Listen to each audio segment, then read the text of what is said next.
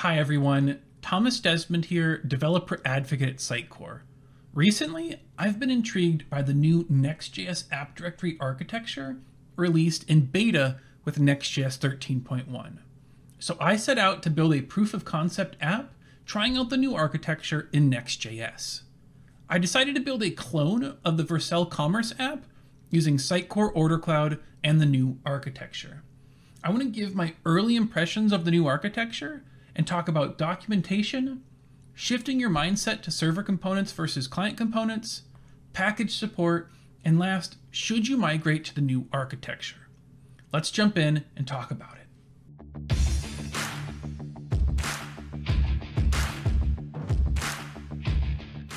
I started off my journey into the new app architecture by reading the documentation. It got me excited about what was possible with the new architecture in Next.js.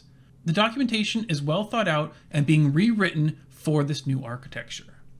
And it even uses Vercel's new page preview feature, where visitors can leave comments directly on the page and you can see yours and others' comments live.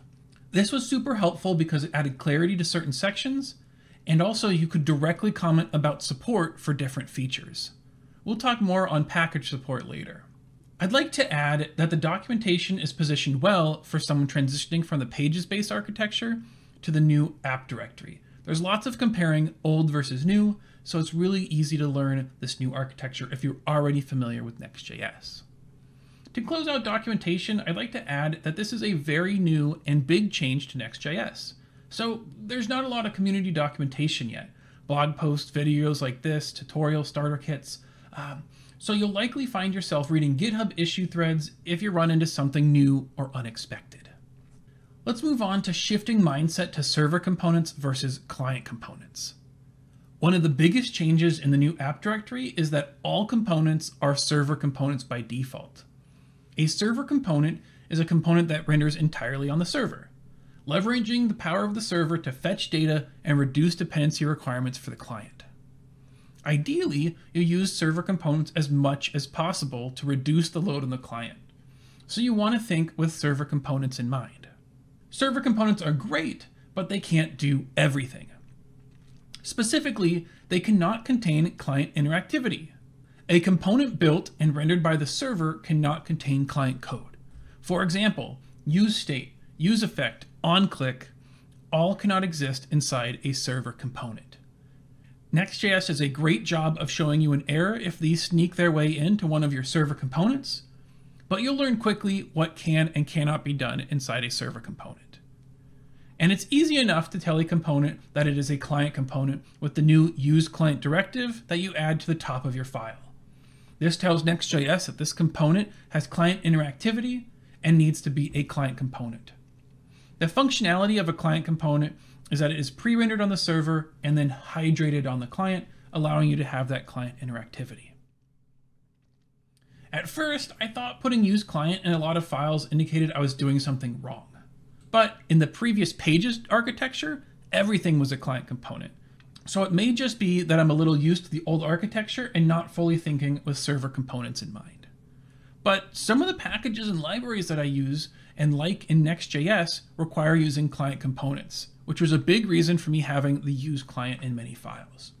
So that leads me to package support. This new architecture is a serious change. This is breaking change for some packages and libraries. An early difficulty that I ran into was using UI component libraries like Mantine and Material UI in the new architecture. After looking through some GitHub issues, the culprit is Emotion, a package many of the component libraries rely on that does not support server rendering. Now, with a custom initialization setup, I was able to get Mantine working for my client components.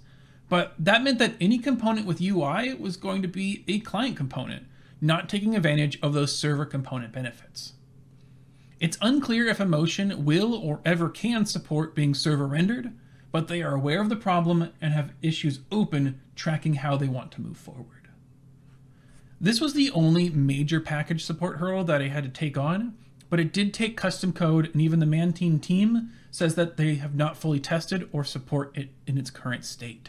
Bringing simpler packages in that didn't require setup or initialization worked out of the box, So most of your packages and libraries should be supported, but it's worth checking with the developers or maintainers to see if the new app directory is supported.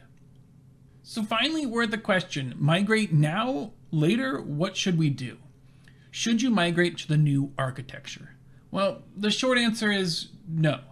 At this time of recording this, the app directory architecture is still in beta and not recommended for production. But if you're a Next.js user and plan to continue using Next.js, I think it's a good idea to start poking around and experimenting with the new architecture.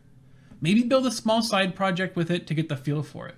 That's why I took on building the Vercel commerce clone in the app directory with Sitecore OrderCloud.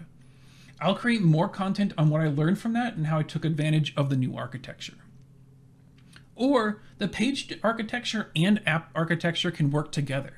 It's not one or the other, so you could consider building out your next feature in the app directory.